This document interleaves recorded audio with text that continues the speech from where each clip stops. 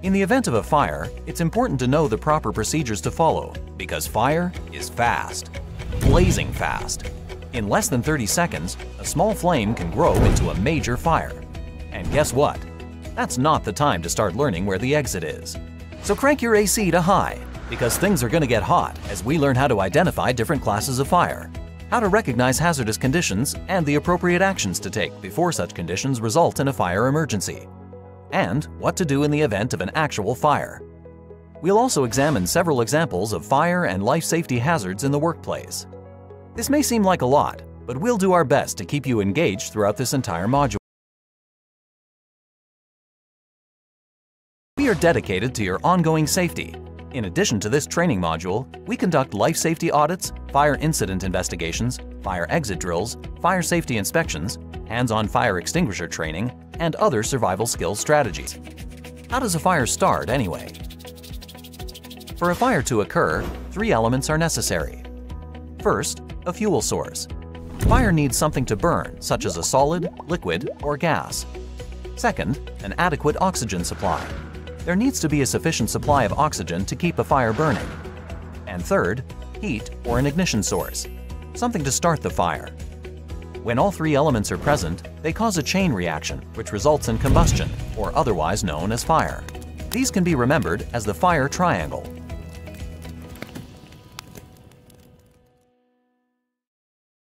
Not all fires are the same. In fact, there are 5 classes of fire, and each requires a specific extinguisher.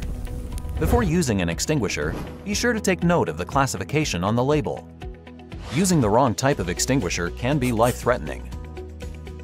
Portable fire extinguishers are extremely handy, but they should only be used against fires at their initial stages. Once the fire starts to grow, it's best to evacuate the building. Extinguishers should never be viewed as substitutes, but rather as complements to automatic fire detection and suppression systems, such as fire alarm systems, smoke and heat detectors, and fire sprinklers. Okay, so let's check out each class of fire and which extinguisher to use. A Class A fire consists of ordinary combustibles. A Class A fire extinguisher contains water to remove the heat from the fire by cooling it. A Class B fire occurs when flammable or combustible liquids ignite. A Class B fire extinguisher contains dry chemicals to smother the fire. A Class C fire involves energized electrical equipment. A Class C fire extinguisher contains an agent that is non-conductive, such as carbon dioxide. A Class D fire occurs when the fuel is a combustible metal. A Class D fire extinguisher contains dry powder to smother the fire. A Class K fire occurs when cooking oils and fats ignite, usually in commercial cooking areas such as restaurants and cafeterias. A Class K fire extinguisher contains a dry and/or wet chemical mixture, which forms a soapy foam to suppress the fire. Now it's time for the hot seat. Can you match the correct extinguisher to each class of fire?